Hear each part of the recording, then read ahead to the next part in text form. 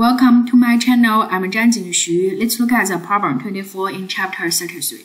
Chapter 33 is about lens and optical instruments. There we have a system with two lenses, f1 and f2 is given. And we also know the object distance for the first lens, D01 is 33 cm. And the distance between these two lenses is 12 cm, right? Now we need to find the image for the lens 2. We call it Di2. As we solve these problems, we always need to remember the image for the first lens should be the object for the second lens.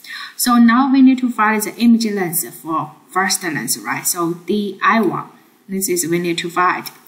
And now you can see we write down the same length equation there. D01 is given.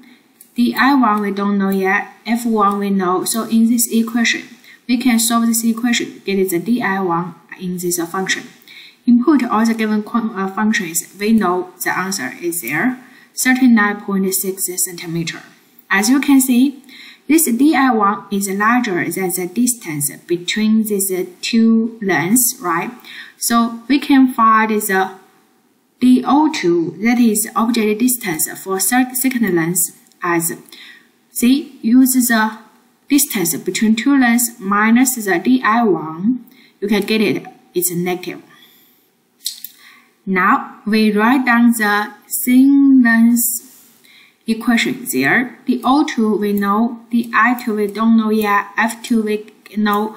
Solve this equation, get a function for Di2, input all the given quantity, get answer there.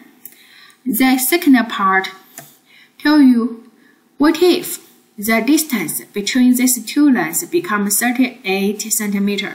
So all the process is exactly the same except you change the distance from 12 to 38 at there, right?